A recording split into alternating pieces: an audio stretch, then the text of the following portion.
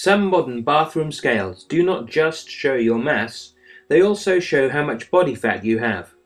They pass a small electric current through your body. This flows through fat with difficulty, but more easily through body fluids containing dissolved salts, so the proportion of body fat can be estimated. Sodium chloride, magnesium oxide, and other ionic substances do not conduct electricity when they are solid. However, they do conduct electricity when they're molten, heated until they turn into a liquid. This is why aluminium can be extracted from molten aluminium oxide by electrolysis. Ionic substances also conduct electricity when they are in aqueous solution, as in dissolved in water. This is why seawater will conduct electricity.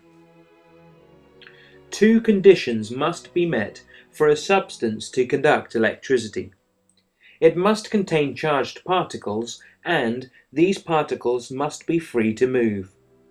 Ionic substances contain charged particles, ions, but these are only free to move from place to place when the ionic compound is molten or in aqueous solution. In the solid form, the ions are held in fixed positions, forming a lattice structure in which they can only vibrate. The melting point of a substance is the temperature at which it changes from a solid to a liquid. Its boiling point is the temperature at which it changes from a liquid to a gas at its fastest possible rate. Ionic substances have high melting points. They also have high boiling points. This means that they are usually solids at room temperature. Ionic bonds are strong. Energy is needed to break an ionic bond, and there are very many of them in an ionic compound.